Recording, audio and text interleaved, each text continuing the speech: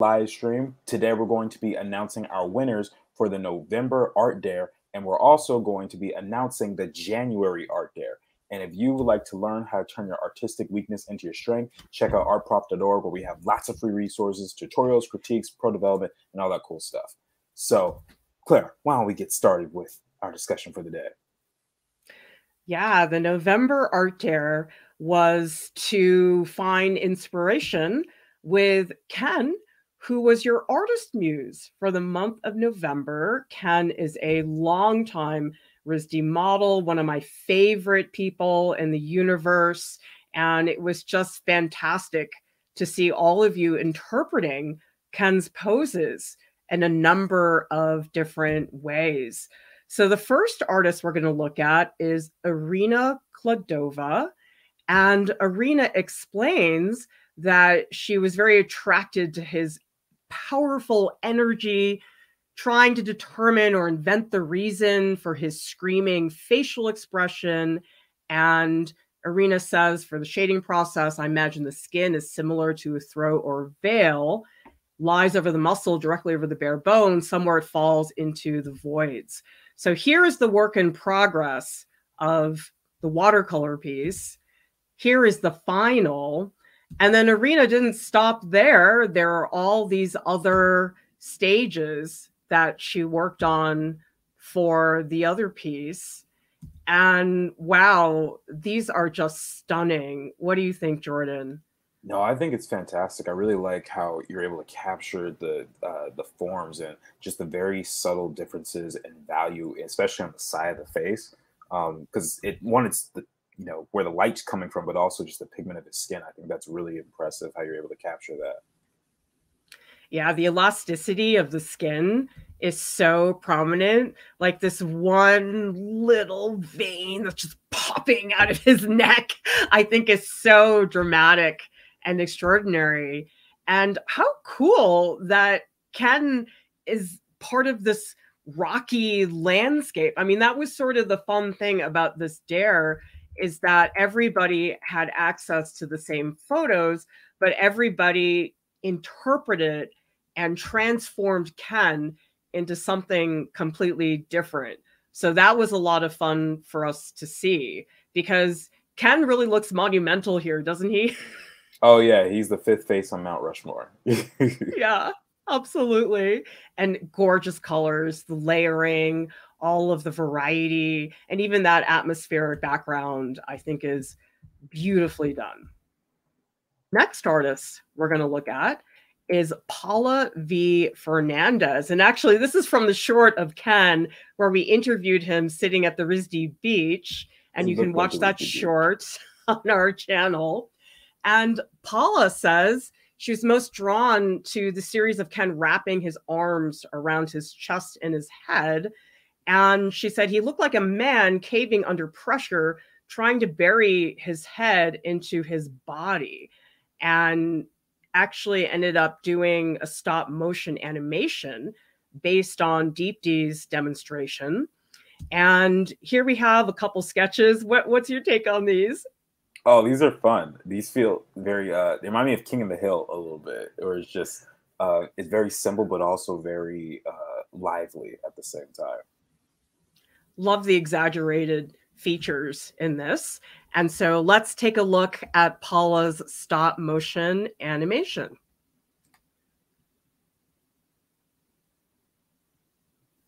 So that's the work in progress version. And then Paula colored it in.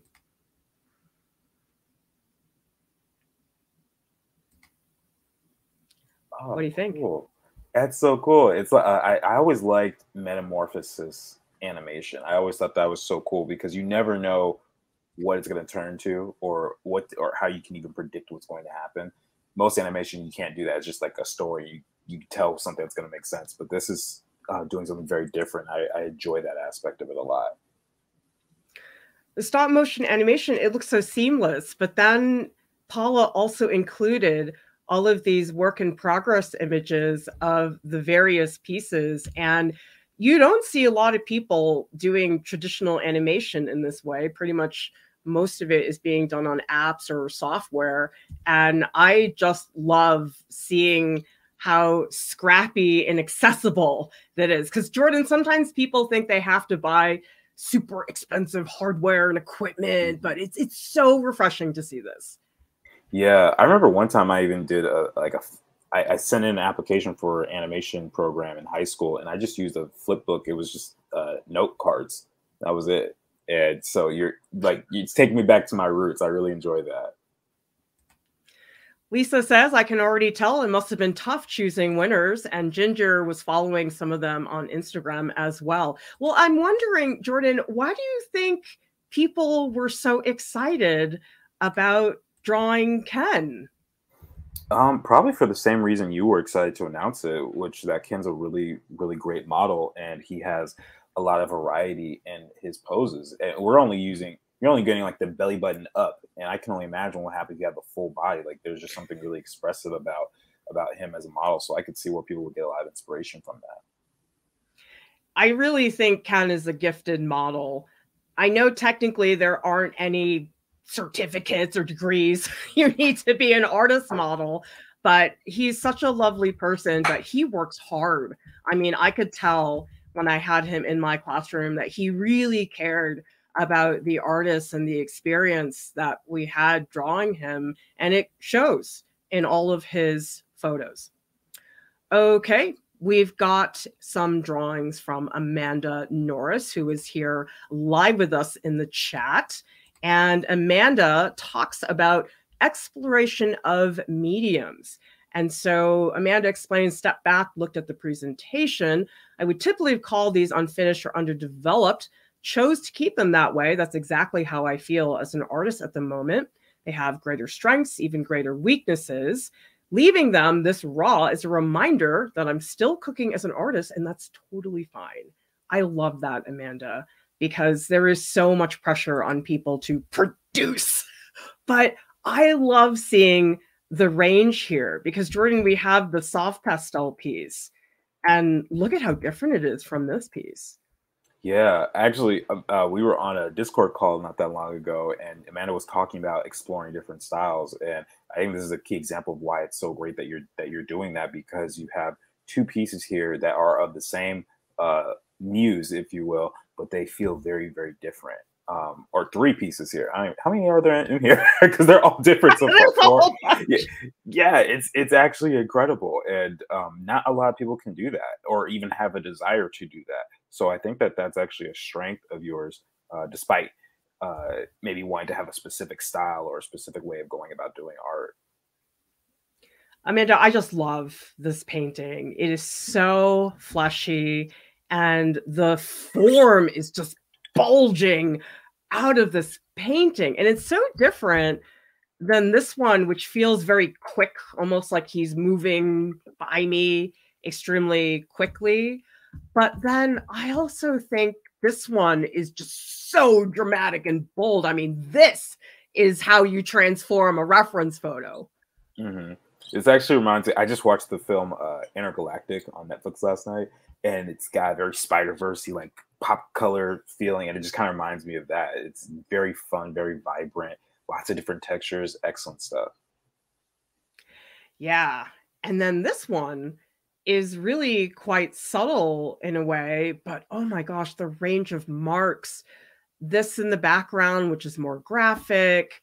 This has strokes going up and down. This is sort of a splotchy texture to it. And so I think, Amanda, what an extraordinary range of styles that you explored with the same subject. Yeah, Sonnet says you guys got really creative with these images. Manette says, these are great. Love the brushstrokes, how expressive they all are. Next artist is Sonia Cullo. I'm sorry, I don't know how to say your last name, but we've got 4 of Ken in a single image. And Sonia says that she's fascinated by the human figure. Ken is the perfect muse. I felt immediately inspired to let multiple Kens interact.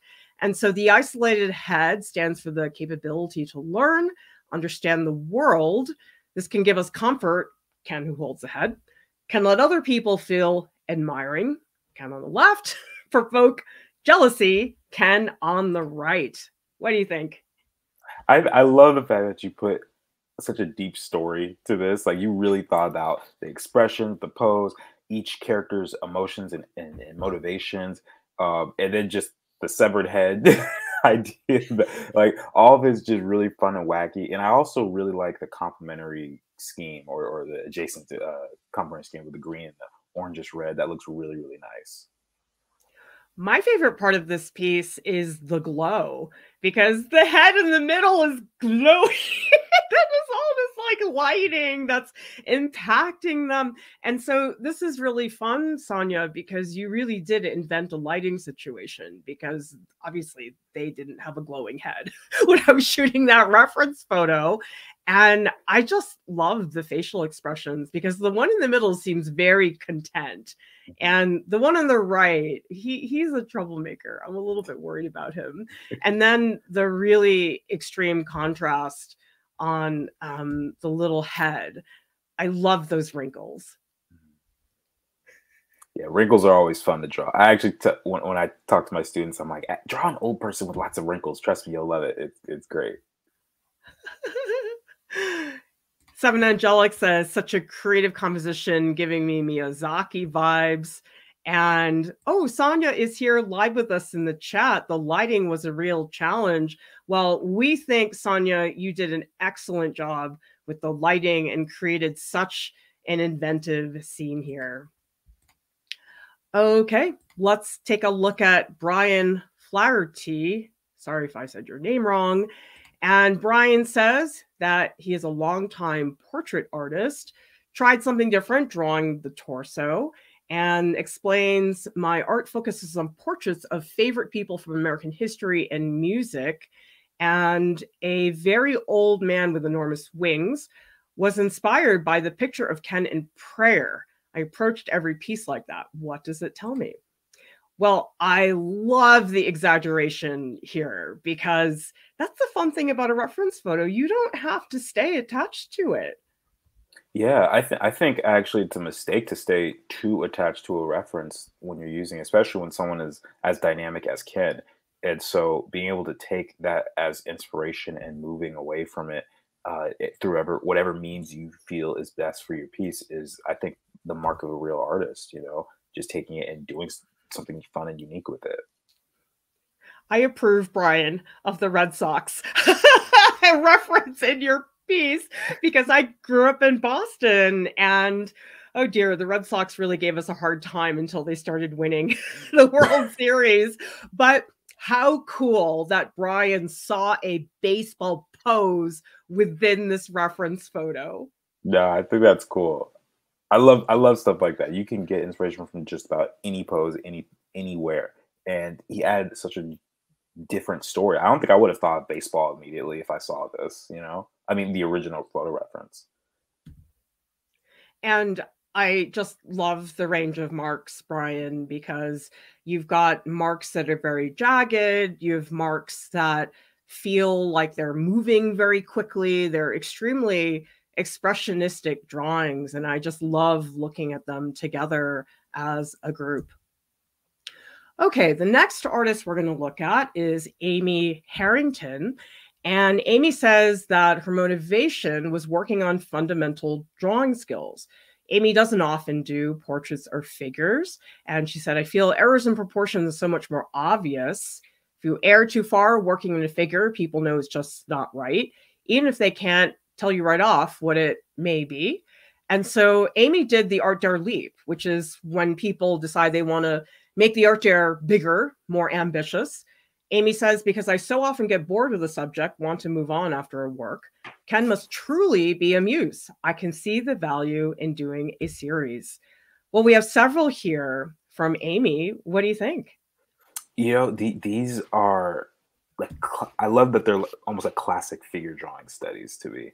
I've always loved doing stuff like this, and it feels very personal to me. And I think that you were able to capture a lot of emotion, like just looking at the hands or the subtle veins and the temporal ridge on the side of the forehead here. even the acromion, not the acromion fossa, the infraclavicular fossa, and all those little elements there. I really love that. The attention to details is superior here, supreme. That's great. Amy, your cross-hatching technique is just exquisite. I can see there's so much care involved in the way that you're rendering things. And it's really lovely how some of the cross-hatching lines pop more and others more sink into the tone. And I am just in love with this neck. That tension, the compression, but then also parts like the bottom part of the neck, which are not as flashy, they still really convey that feeling of form. And so I think you should keep working in a series, Amy, because clearly you're doing really well the way that each piece is building upon the next. I mean, look at those hands. Yeah, I think that's my favorite part of this whole piece, actually. And I agree. I think it's definitely worth it to continue doing this if it's something you're excited about, because you just with the few that you've done, you've gotten a lot out of it, I think. And the work speaks for itself. I would love to see what would happen if you did 5 or 10 more. It's very common. Sometimes people stumble upon something that really has potential to go further. And so, Amy, I don't know if you were considering continuing this, but I agree with Jordan. I mean, how fun would it be to see 15 of these crosshatch drawings of Ken to really keep digging deep? Because while I'm a big fan of jumping around, it's also really cool to come up with something that is focused. Okay, the next artist we have is Helen Cook. Helen is here live with us in the chat. And Helen explains, after doing the studies of Ken, I folded the paper into a meandering book. The way the book is folded allows the two sides to interact. Each page contains only a fragment of the figures. Unfolding the book allows the whole story to emerge. All right, so these are the watercolor studies. This is actually Lori, who's another RISD model. And this is the book. Now, I want everybody to look at this progression, okay? So this is a book all flat, but then what happens is the segments fold up into this meandering book. And then by the time you're done, you end up with this whole thing that folds up into one square. What do you think? Oh, that's dope. I really like that. I've always liked when things are just slowly revealed over time. And it's sort of like watching a show where people are solving the mystery of something and get a little piece here, a little piece there, and then at the end you get this whole mural of the artwork. And I think it's done really, really well. And I like that you just see fragments, because here we can see just an eye. And so it builds anticipation. And how fun is it to have an artwork that is so interactive? Because as much as there are ebooks and stuff like that, Jordan, I really think people love books. I actually, one of my favorite places to go is the bookstore. Like, even if I don't buy anything, I'll just stand there or sit there for like an hour or two, just for no reason. So, and I think a book like this, which is inherently incredibly creative, I think you could explore and see so much through it if you're just spending time with it. Like, this isn't like most other books you would see. Yeah, Soitanli makes a good point that this particular technique for meandering books, there's so many different ways that you can get that book to fold up. And Helen, I have to tell you, your book making technique is absolutely exquisite. Making books is hard, and getting the paper to fold neatly, you've got really fantastic technique. Yeah, Helen says, really fun to make. Well, we can tell because it's a really exciting piece. Okay, the next artist we're going to look at is Anastasia. And Anastasia had a bunch of goals. Figure drawing, a lot of figure drawing. Anastasia actually did 24 total. And she wanted to do complementary colors, working with tone, and finding a way of working with soft pastels and charcoal. So Anastasia did several pieces. We saw earlier these two portraits, but we also have this figurative piece. We have this other portrait and this torso as well. You know, what's really fun for me is they all feel very different. Like some of them have thicker outlines, some of them are more ethereal, like this one here, or like the interior lines are the main focus, like the lines in the eye and the nose, but the outer shape of the head is kind of just it's all fuzzy. It's kind of loose, and I like the fact that we can kind of explore and figure out where we want to put the edge of the contours. And good for you, Anastasia, for playing around with colors, because I do think oftentimes with the human figure, people tend to feel a lot of pressure to make it realistic skin tones, but I love the head at the bottom. That rich purpley pink shading. And then, oh my gosh, you all had so much fun with the wrinkles on the back of Ken's neck. I feel like those are just gorgeous. And I love this portrait. Oh my gosh, what you said, Jordan, about it building the form from the inside and not relying on outlines to define everything. Beautifully done. And then also we have this torso and oh my gosh, those back muscles. Fantastic work, Anastasia. Thank you, Sonia, for the super sticker. We always appreciate your support. Keep those super stickers coming because we need all of that to keep Art Prof up and running. Last artist we're going to look at is Sal DeVito, who I think is live here with us in the chat. And wow, what's going on here, Jordan? Some violent stuff is happening. Someone's not having a good day. I could tell. Yeah, this is so brilliant. So Sal says, really want to try something new. Picked favorite Ken references, laid them out in a dynamic composition that I'd like to turn into a really intriguing piece. There's definitely a Julius Caesar, a tu Brute narrative that's happening here.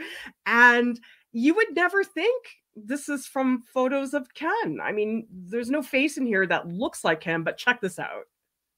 Oh, wow, that's cool. Yeah. That is cool.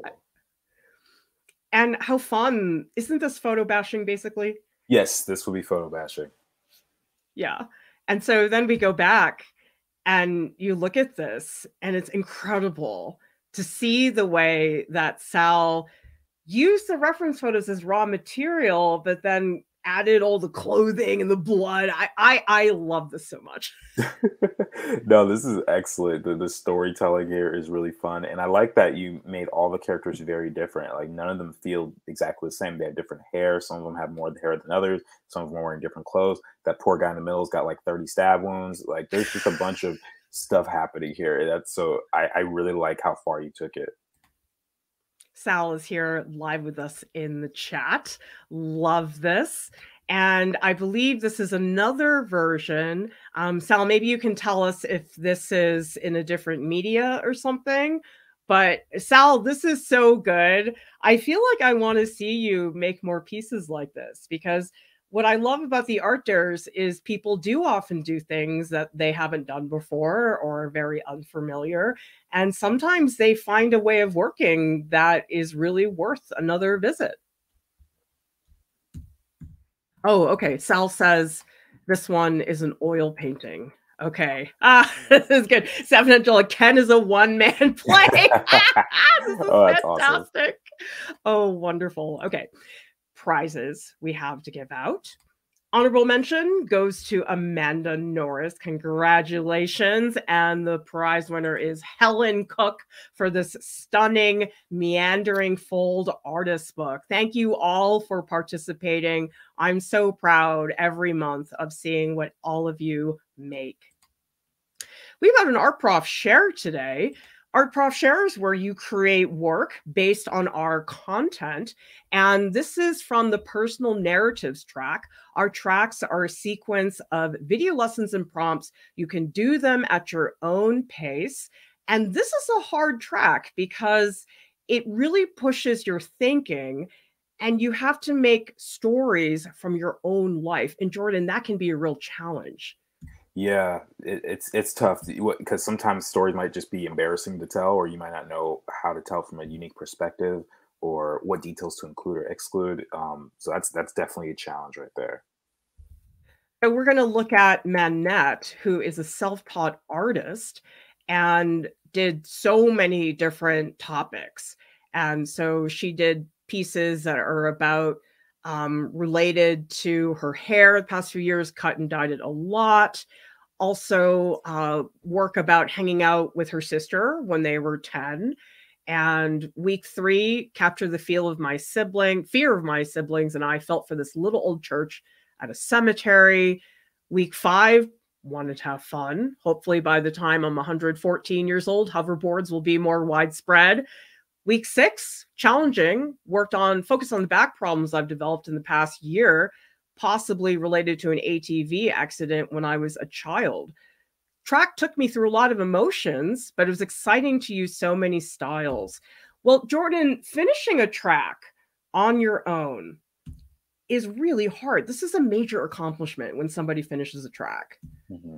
Yeah, I mean, the way I look at it is it's like a miniature version of art school in a way, and that's one of the things that I think one of the things that school can provide, generally speaking, is just that structure and being there, and you being forced to be in a situation where you have to do this work that someone gives you. But when you don't have that same overhead and being motivated to do it yourself, that's where you really get to put in all of the energy, and that can be tough for some people. So the fact that you actually went through it by yourself and accomplished this much says a lot about you, and I think you should be proud. Amanda and also Seven Angelic are waiting for the hoverboards, which we see beautifully illustrated here by Manette. And this is a hard track because not only are you executing full out compositions that require brainstorming and thumbnails, but it's an emotional roller coaster. And you can see from looking at Manette's pieces, this one's very humorous, but this piece is about a lot of the back issues that Manette said she's been dealing with over the past year. And this piece is very moving to me. Yeah, no, I really like this one. I love the composition. I love the color palette, and the subject matter, where you have the hammer and you have these broken fragments all around it, and the paper that's kind of wrinkled and torn and stuff. There's something to that that I think is really, really unique and special. This is a real composition. I'm so proud of you, Manette, looking at this work, because Manette has done a whole bunch of art dares. She's been hanging out with us in the Discord. And to me, seeing that growth is phenomenal because we're so lucky, Jordan, that people do hang out with us for a long period of time. And some of you have been with us for years. And isn't it just the most inspiring thing to see people grow and develop here? I think that's I think that's the reason probably we both enjoy teaching is for that reason, to see other people grow from week 1 to whatever I mean, our prof is an infinite thing, right? There's no end point. So the fact that we could see you guys develop over the years is fantastic. And not only that, you're all supporting each other as you grow and develop together. Like, I love how Heather says, congratulations, so cool to see the finished pieces together. Because, yeah, I mean, we're the ones on the stream, we're the ones in the tutorials, but that community support is extremely important because then all of you get to hear from a number of different voices. Thank you so much, Note, for the super sticker. Keep those coming, everybody. It all adds up over time. Let's talk about the January Art Dare. You are going to imagine, what is your future self at 114 years old? So, Jordan, what are you going to be doing? And remember, imagined future self, okay? Does not have to be realistic. Okay, so I'm gonna be the Black Panther. No, I'm just kidding. No, no, I'm gonna be super buff. Not gonna have any hair loss, and shadow boxers is gonna be like the biggest thing on the planet since Star Wars. That's my life. I'm gonna live in a world with no wires. Everything is portable in some way, and probably I have an art prof empire where everybody is worshiping me and trying to kiss my butt, and people come out of the woodwork and they beg me for help. And I'm like, screw you. You were a jerk to me 35 years ago. Holding grudges. I always imagine that's the best part of being famous. I don't know. I feel like, forget about all the rewarding parts. I just want to get revenge. Oh my gosh. All of these different people. I'm glad I'm on your good side. Yes, you should be happy. So here's the thing. This is not just about what you are doing, but the world that you imagine you would be living in. So Jordan, is there some part of the world that you're imagining when you're 114 years old that's not realistic? I'm gonna have my own island where you need special access to get in, and everything is just going to be related to drawing, Spider-Man, shadow boxers, and smoothies and vegan burgers. I'm thinking maybe Benedict has divorced his wife at that point. Are we breaking up families? Oh my gosh. It's Benedict Cumberbatch, whatever it takes. So exaggerate and invent. That's the fun part of this prompt. What do you hope will happen? I hope that at some point I can eat pastries all day and not gain any weight. What do you expect will happen? And if you want to take a darker look at this, what do you fear will happen? Because what I like about this prompt is that it really can be upsetting and dark and tragic, but it can be really fun. Like we're looking at Manette's here that has to do with the hoverboard. And you can definitely take that route. But actually, Kat did as well. So what's happening here? This is Kat when she's 114 years old. Oh, wow. She's just like Princess Mononoke, just hunting things. Just riding about a cat. So Carolyn's hoping for self-driving cars, important for the elderly, disabled, and party goers. And Heather says Hugh and Benedict have a fist fight over Clara. Well, see, I'm thinking Hugh and Benedict, they have a rotating schedule. So it's like I get to see Hugh on Tuesdays and Thursdays, and then Benedict comes on Wednesday and Saturday, whatever. And then we'll make some space for Terry Crews as well. I am speechless. You have this whole thing worked out. You're like a master planner over here. No. So we're going to give you all information that will provide resources for you to really explore this. The page is not up yet. I'm sorry, it'll be up later today. But we have lots of resources for you to look at. And this is interesting too, Jordan, that yes, we're saying 114 years old, okay, just to be specific. But this really is a dare about aging. So tell people about this movie. Well, I've never seen the movie, but from what I know, it's about a man who ages backwards. That's literally all I got. And Brad Pitt. So Brad Pitt is born as an elderly man, and then he slowly gets younger and younger. I haven't really seen the movie either, but that's really what the theme of this dare is this concept of aging, because we're all doing it right now without even thinking about it. But I wanted to show some of you different examples of that. Like, I love this portrait by Motley of his mother. I just think it has such a beautiful portrayal of somebody who's older. Like, what do you think of these hands in the painting?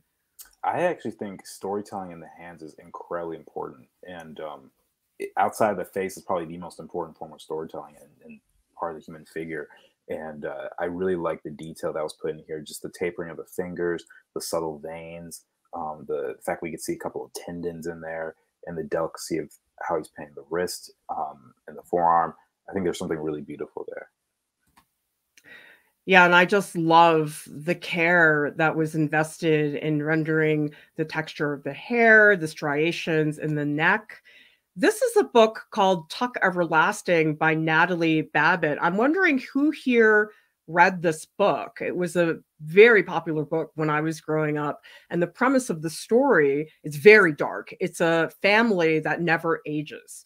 And it talks about all the pitfalls of that. I mean, the darkest way to think about it is if you live forever, you have to watch everybody around you die, basically. And it's a very emotional book for that reason. And so I think movies and books that are about aging are really good inspiration.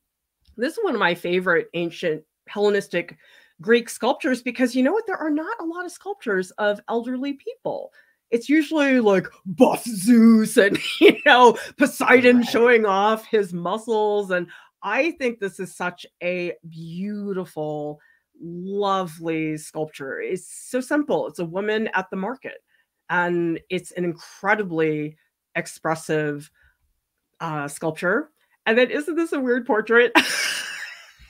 Yeah, a little bit. I love the lighting in this, though. I love that. The composition is really nice. So there are tons of places you can get inspiration from. And remember, there is the Art Dare Leap. You can draw 4 versions of yourself and hang out in the Discord, because I think it was somebody up here who was talking about, Lisa says this will be fun to follow on the Discord channel. Help each other brainstorm, toss out those wacky ideas about where you might be. Looks like Carolyn knows.